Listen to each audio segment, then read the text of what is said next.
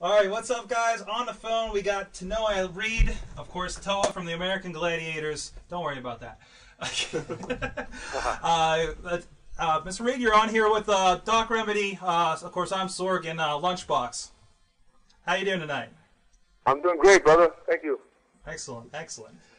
So, of course, we just had the season finale of the American Gladiators. Tell us, what was it like being a gladiator, man? Man, it was awesome, bro. Getting, going to work, getting into the costume, getting into character. I had to pinch myself sometimes and go, am I actually getting paid for this? This is great. I love it. Nice. Now, were you a fan of the Gladiators growing up? Yeah, I was. I was a huge fan. I used to watch it religiously. And, yeah, I mean, I can't believe once I heard that we were casting for it again, I was like, oh, my gosh, I got to get on there. Nice. Nice. How did you get involved by chance? I understand there's a audition and everything. Yeah, they've been, they were casting for several months, and there's huge auditions, and I somehow didn't get to hear about it, and I was a late entry. I got called about a week before they picked their final, 50 or 20, and I went into NBC and auditioned, and they loved my character, and a week later I made the final cut. Nice. Nice. What were some of the things you had to go through to audition? I mean, obviously there was a display of character. Was there any physical tests or anything you had to go through? No, I actually missed all that. I know they had a trial with pull-ups, like a 40-yard dash time. They had some obstacle courses and stuff. But by the time they got a hold of me, they already finished all those trials. So I came in there and they just wanted to see my character. And I've been doing stunts for a while, so my physicality was already up there. They saw me perform in the industry. Nice. Ah, that's pretty good. Tell us about your character that you have, Toa. To us, it's one of them that kind of stuck out on the show between Toa and Wolf. We're definitely the ones with the most personality.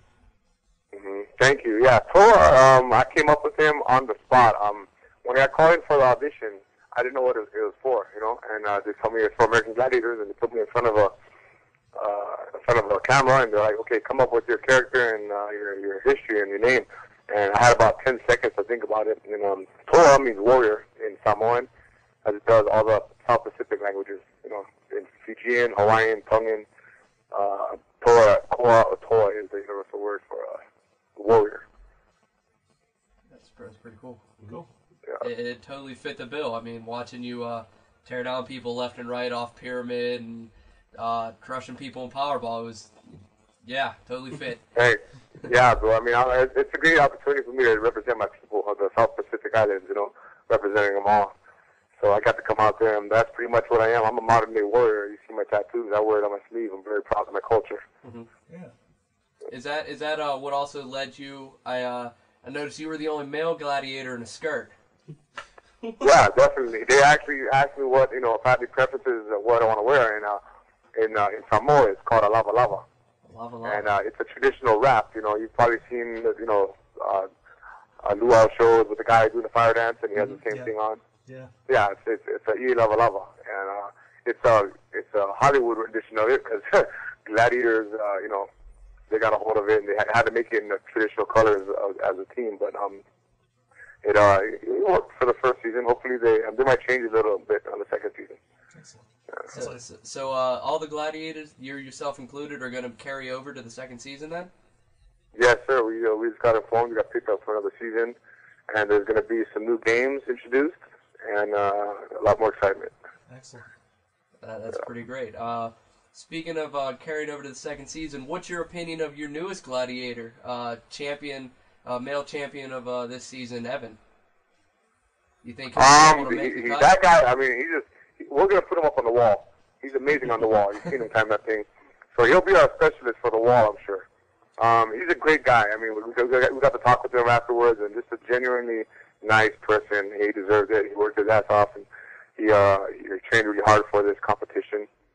And, I can't wait to have him as one of the fellow gladiators. Sounds good. You yourself, what was your favorite event to compete in to try and crush the dreams of any competitor? I like the pyramid. I like Powerball. I mean, all of them are pretty fun. I mean, the wall was a little tough because I'm 245 pounds, and these guys are half our weight, and they're flying up the wall. So the head start and all, we gotta be literally twice as fast as them to catch them. So Yeah. I caught one guy, but the other guys are just too quick.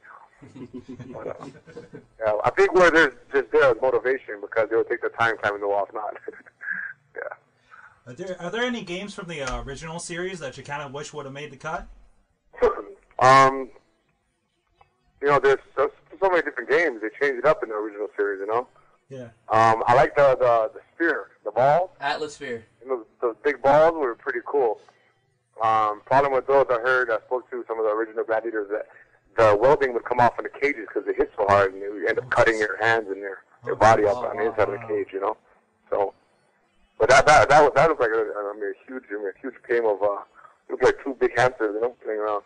Yeah, that was probably the one event that a lot of us were disappointed wasn't in the newest reincarnation. Right. Yeah, they might bring it back. I heard we got 6 more games. I'm not sure what they are, but I heard we got 6 more coming up, so that'd be cool. Cross my fingers for that. Or maybe the hand bites. Yeah. Of any, say you were a competitor, which of your fellow gladiators would you not want to go up against? It depends in what game. You know what I mean? I mean, Wolf is definitely badass on the rings. You've seen him. Mm-hmm. He's really good at that. I wouldn't want to go up against him in the rings.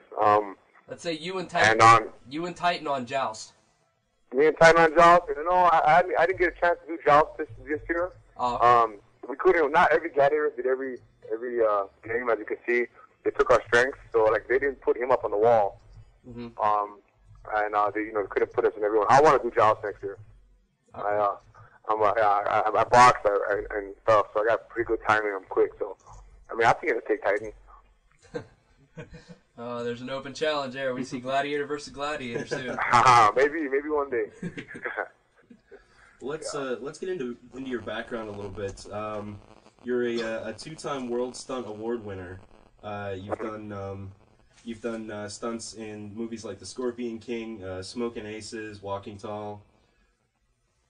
Yeah, I've been doing stunts for about 14 years in the industry, and about 6 years ago I hooked up with Dwayne "The Rock" Johnson, and I've been doubling him since. Cool. Now, like I said, you had won the World Stunt Award twice. What